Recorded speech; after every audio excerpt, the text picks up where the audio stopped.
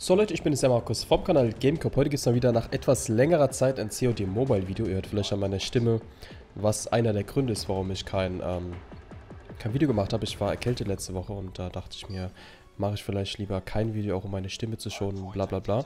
Und was ich versuchen möchte, wahrscheinlich nicht nur in diesem Video, aber ich möchte versuchen, auf den Rang Meister zu kommen. Ich spiele übrigens wieder eine Ranked-Runde. Und zwar auf Nuketown, Stellung. Das hat sich irgendwie zu meinem Lieblingsmodus entwickelt als ein Gegner, aber ich sehe den von hier leider nicht so richtig. Das hat sich zu meinem Lieblingsmodus entwickelt. Weiß nicht genau warum, macht halt am meisten Spaß. Ich spiele immer noch mit MP7, weil das immer noch meine Lieblingswaffe ist. Und wird es langsam mal Zeit, dass wir hier einnehmen. Ah, es brennt schon wieder. Ich hasse das übel bei Hardpoint, dass die Leute... Müsste ich mir eigentlich auch mal angewöhnen. Ich habe immer noch die Semtex, weil ich die eigentlich immer gespielt habe. Bei COD. Habe immer noch die Semtex als Granate dabei. Ich bräuchte auch mal irgendwas... irgendwas, was brennt, sozusagen. No. Genau. Ich hoffe, es stört euch nicht so sehr, dass ich nicht so viel rede. Keine Muni mehr. No. Okay. Ja, es war jetzt blöd, dass ich keine Muni mehr hatte. Ich dachte, ich hätte viel aufgesammelt, aber anscheinend nicht. Schauen wir mal. Okay, der Hardpoint ist da irgendwo drin. Das ist jetzt schlecht. Wäre es immer noch derselbe gewesen, dann wäre es ein bisschen einfacher gewesen, da die Leute wegzumachen mit der... mit dieser... Wie heißt sie? Die Killstreak, meine letzte da. Hunter Killer? Ne, Hunter Killer ist das andere. Schmeißen wir das hier mal rein. Bin gerade extrem verwirrt. Bin ein bisschen aus dem Modus raus, was zu erzählen. Ihr habt noch gesehen, ich habe das Tech 5 jetzt als... das Tech 5 habe ich jetzt auch als Klassenspezialität. Das macht mir irgendwie am meisten Spaß. Die anderen Sachen habe ich irgendwie nie verwendet, also... No, das Katana würde ich auch gerne haben. Das sieht nice aus. Und ich werde auch irgendwie oft von einem Katana gemacht. Ah, schade. Läuft gerade irgendwie ganz gut. Der Plan war eigentlich gewesen, dass ich mehrere Runden hochlade, beziehungsweise mehrere Runden spiele und dann so einen kleinen Zusammenschnitt daraus mache. Das wäre jetzt ziemlich bitter gewesen, wenn er uns alle gemacht hätte. Und dann einen kleinen Zusammenschnitt draus mache. Aber im Endeffekt... Komm, zeig dich. Gefällt mir die Runde hier gerade ganz gut, deswegen werde ich die wahrscheinlich ganz hochladen. Je nachdem, wie sie jetzt noch läuft. Und dann werde ich Meisterrang jetzt nicht erreichen. Ich bin jetzt von dem Rang davor, da fehlt mir jetzt leider gerade der Name. Bin ich, von dem Rang davor bin ich Stufe 4. Hardpoint lost. No! Oh, jai. Zu viel auf einmal. Zu viel im Kreisgedrehe. Ja, ich weiß nicht. Hardpoint macht mir einfach übel Spaß. Könnt mir ja gerne mal in die Kommentare schreiben, wie es bei euch aussieht. Ob ihr auch Hardpoint sehr gern spielt, was euer Lieblingsmodus ist. Da hätte ich einfach weiterschießen sollen, verdammt. Naja, gut. Den hat jetzt eh wieder. Okay, gerade noch so geholt. Wo ist der Gegner? Da ist eine Pflanze. Da hinten ist gerade ein Gegner gespawnt. No! Den hätte ich doch noch bekommen können. Was ich euch auch noch fragen wollte, weil ich ja so gerne mit euch interagiere und ihr mir immer so viele Kommentare schreibt, nicht, aber es kommen ein paar Kommentare und das ist schon mal schön. Wie das aussieht mit der Season. Ich weiß, dass die Season, glaube ich, im November fertig ist. Ich weiß aber nicht, wie das danach aussieht nach der Season. Sind die Ränge dann weg? Also muss ich dann nochmal neu auf den Meisterrang hoch? Oder, also es ist ja nicht der letzte Rang oder so. Aber, oh no. Kann ich wieder wechseln? Kann ich wieder? Egal. Schieße ich das Ding mal. Ich weiß gar nicht, wie ich von meinen Killstreaks wegwechseln kann. Oh, da waren zu viele auf einmal.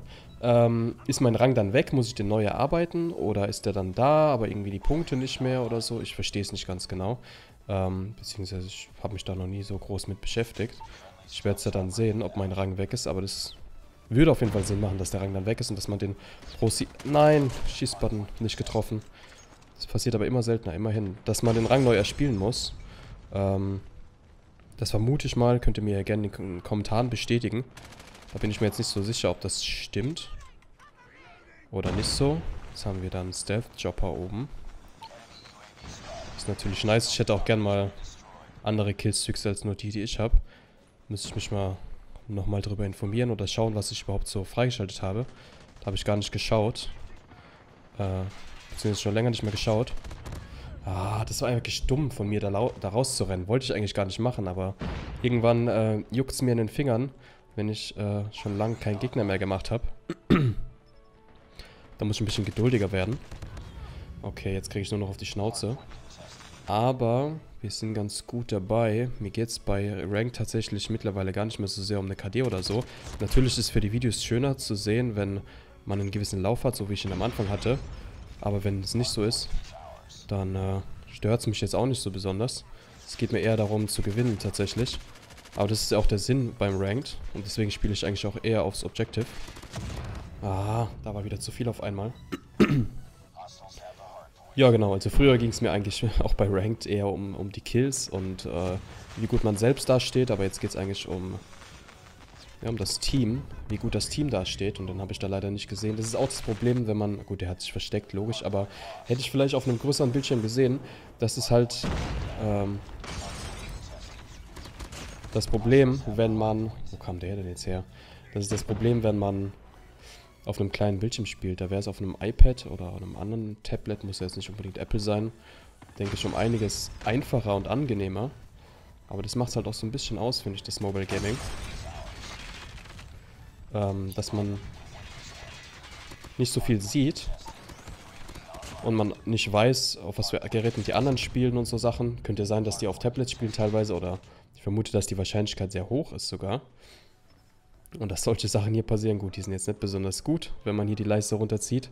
Aus Versehen hindert einen so ein bisschen am Spielen, aber das macht halt alles so ein bisschen das Mobile Gaming aus und das ist das, was mir irgendwie auch viel Spaß macht.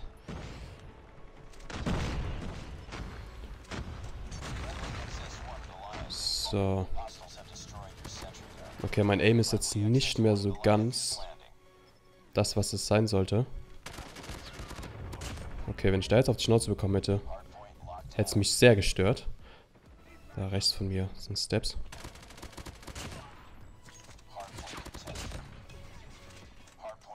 Kriege ich vielleicht mal wieder eine Killstreak, wäre ganz nice. Ich höre da rechts von mir Steps. Oder hinter mir? Da ist er. Okay, der wurde auch schon gemacht. Gut, wo haben wir denn Hardpoint? Jetzt bin ich gerade irgendwie... Wo ist der Hardpoint? Bin ich blind? Egal, wir haben gewonnen. Okay, Leute, das war eine kleine Runde. Wir schauen mal, wie weit ich gekommen bin. Mal wieder ein Sieg. Ich spiele privat auch ein kleines bisschen ab und zu. Was ist das denn hier? Ach, dieser Goliath. Ich spiele privat auch ein bisschen und es macht mir irgendwie sehr viel Spaß. Aber ich spiele auch wirklich nur ein bisschen. Vielleicht, wenn es hochkommt, eine halbe Stunde pro Tag. Profi bin ich, genau. Und ich möchte auf den Meisterrang. Da brauche ich auf jeden Fall noch ein bisschen...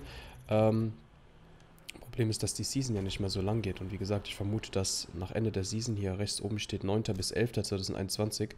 Ich vermute, dass danach ja, die Ränge zurückgesetzt werden. Aber naja. Oh, ich bekomme eine Belohnung, wenn ich hier...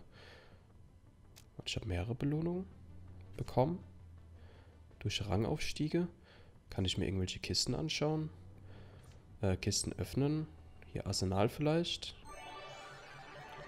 Nee, wahrscheinlich nicht. Gut, ich will jetzt nicht zu lange hier rumeiern. Inventar wahrscheinlich.